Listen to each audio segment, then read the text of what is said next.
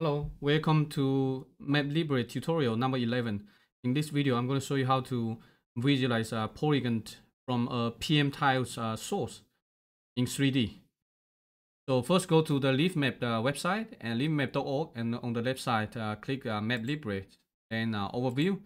So here, you can find all the examples for the MapLibre tutorials. And the one we're going to cover today is very much similar to the first one here, display buildings in 3D. So previously, I already created a tutorial showing you how to visualize building in 3D. But at the time, we're using the map tiler, basically the vector tiles from map tiler. And so you need an API key. What we're going to cover today is the completely free solution. So you don't need an API key, everything's free, and you can get data from host the PM tiles anywhere through HTTP URL, and then you can stream the data and then you can visualize them in 3D. So first, let me show you what it looks like. You can go to the preview website, and then on the left side here, click 3D PM tiles and open this link. You should be able to visualize this one here. So right now, you can see the OpenStreetMap here. Now you see all the buildings are being rendered. So this one, all the building data, it's coming from the Overture map building data, and it's hosted on Source Cooperative. And take a look. So you can rotate, you can zoom in, you can zoom out, and it's pretty cool. It's pretty responsive, so you can zoom to anywhere you like around the globe, as long as they have some building footprint data, and also if they have building height, so you can actually customize the color, whatever color that you are interested in. Also, you can turn on different data layers, so you can have building, you can have area imagery, and also you can have OpenStreetMap. So there are multiple data layers in here that you can turn on and off. Here, this is the building, so right, see here, overlay on top of the. Of course, if some of the buildings that don't have the building height, we exclude it, so you might see some missing buildings here, normal. So, okay, so this is what we're going to create today in this video. And let's head over to the tutorial, and then on the left side, click 3D PM tiles. So for here, you can either run this one using Google Colab, open this one, and then you can just install the packages. Then you should be able to run and get the same result.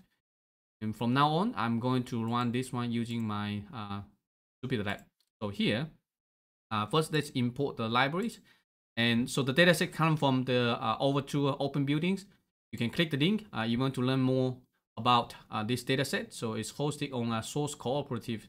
And from here, and this was created actually last year by Chris Holmes, and you can check out the dataset. And this is what the URL, so basically the PM tiles URL. If you want, you can click the browse, and it's actually under here.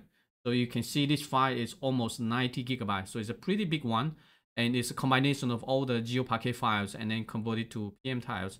And so just one single file, and it's hosted. This is called serverless, so you can put the file anywhere on the server. You don't need to have a kernel or Python kernel or anything, or a server running. It's just a HTTP URL. And once you host it, then you can actually get the URL. So Source Cooperative actually have a preview, so you can actually see this one. So this is a very basic viewer that you can use to view PM tiles. So you cannot really customize the color or anything. And it's loading slowly because the PM tiles actually is being requested through HTTP range request. So it depends on your zoom level, depends on your area, it's going to load the tiles and download to your computer. So you see here, this is all 2D, right? You can just see the black color building footprints. You cannot actually rotate or get to the 3D view. So this is what we're going to cover, is that we can actually use MapLibre and LeafMap to visualize them in 3D. So the first step is you can use the PM tiles metadata to see what's inside the data. So you can just run this code block. It's going to get the metadata. It's going to show you the layer names. So basically, this PM tiles has multiple layers, and also it has a bounding box. So the bounding box might be useful. Sometimes if your data set is only covers a small area, and you might want to automatically zoom to the area because otherwise it's not showing up. So it might not be very obvious. But in this case, these are global data set. So it's you don't necessarily need to use the bounding boxes. Okay, so once you get some basic metadata, then we can actually create a map to visualize that. So here we create a map centered around this location, around New York City, and the zoom label, the pitch, and also the bearing. So for the style, we use the position. So this one is from CartoDB. It's free, so you don't need to get an API key from MapTiler. So once you have this basic map, then we can add the base map, add the OpenStreetMap, and also the Esri wall imagery. So by default, it's going to be shown on the map, but you can set the visible parameters by default to false. So it's not showing up, but you can turn it on and off. And then this is the key style that you need to specify in order to visualize the data in 3D. So basically, we have this add PM tiles function that allows you to add any PM tiles to the map. So this is the URL. Basically, we are pointing to this HTTP URL that you coming from here. So if you have other data set you want to visualize, so get the direct URL, the PM tiles, and then you set the style. So you see here, the style is the one that we are customizing. So the style usually contains layer sources. So here we can just use the layers, and you can get an ID. So this is the ID going to showing up on the layer control. So basically, I'm going to show you later. And also the source layer. So this one is very important. Make sure they use the same name is the one coming from the PM tiles. Otherwise, if the name are different, then you are not going to be able to render. And also the field extrusion. So this one is the most important one. So if you don't specify this one, it's going to be just a flat map, just like 2D. Then it's not going to be 3D. And then you can do the filter. So the filter means because there are some buildings that do not have height attribute. I have the height attribute, but it's none. So basically, it's no data. So you might end up with some polygons that just very flat compared to the 3D. I will show you the examples later. And lastly, is the paint. This is what you want to color the polygons, right? So the field extrusion color, and then we do the interpolation. So you're gonna get the height, and then from 0, if the 0, you're going to be light gray. From 0 to 200, going to be light gray. From 200 to 400, you're going to be royal blue, and then from above 400, you're going to be light blue. But this you can all customize, so it's up to you. You can change the color to any hex color code. I will show you later. And the last one is field extrusion height. So what's the height you actually want to extrude? So because the buildings have the height attribute, and so we're going to get all the buildings, get the height, and this one basically is the exaggeration. So if you want to extrude, basically add another factor into it to make it much more obvious, then you can change this number. Again, I'll show you later. So after that, we can just run this one, and then we can take a look. So this is the OpenStreetMap, and you see now all the buildings has been rendered on the map. And you can zoom in, you can zoom out, you can rotate, and it's pretty cool. Although the building texture doesn't look as good as the map tiler, but this is free, right? You don't need an API key, so you can render any open data from the internet, and as long as PM tiles format. Also, when I hover my mouse on the map, you will see we have the height, 100, so for example, 154 meters, and also show you the country, something like that. So this one's come from here, the template. So the template allows you to specify the tooltip. So if you don't want the tooltip, you can turn this one off, set it to false. And the template is showing you basically the HTML. So we get the height, and the double curly brackets basically is getting the attribute from the data. And then BR basically a new line. So basically separate into 2 lines, and then country, and also the country ISO. Of course, if you don't specify, so let me turn this one off. It's going to show you all the attributes. So now hover my mouse again. So it's not perfect because there's some ID is pretty long. So you see it's exceeding the width of the tooltip dialog. But clearly you can see how many floors, for example, the height, and also the country, right? So and some of them might not have the floors. Some of them have. So this is something that you need to be careful. If you want to standardize, some of those you might exclude. And earlier I also showed you there's a filter. So if you don't filter, so for example, I can comment this one out and then run it. And you see now you're gonna have this black color. So those black color basically are the polygons that weed down the building height. And it might look a little bit weird. So you might have some other here. Again, they don't really have the building height attribute, and that's why it's black color. So if you don't want the black color, then you turn on the height. And you can also not just 0, you can change it. For example, if you just want the high-rise buildings, you can specify this one, like greater than, for example, only 50 meters, then you're going to get all the buildings that are pretty high. So if I run this one again, you're going to see much smaller number of buildings because most of the buildings are lower than 50 meters. So it's very flexible. You can customize it pretty easily. So let me turn on back this one on. And also the last one here, feet bounds. As I mentioned earlier, this is a global data set. And so if this is a small area, then you want to automatically zoom to the layer. But for this one, we don't need to, because if we turn this one off, and you will notice when you create a map, and it's going to zoom in to the global scale. So, and because this building, we want to see the specific area, so it's not very helpful to zoom to the global view. And that's why we turn this one off, so that we can utilize the center and the zoom level that we specify. Otherwise, it's going to be returned back to the global view. So run this one again. And so lastly, I'm going to show you how to customize the color.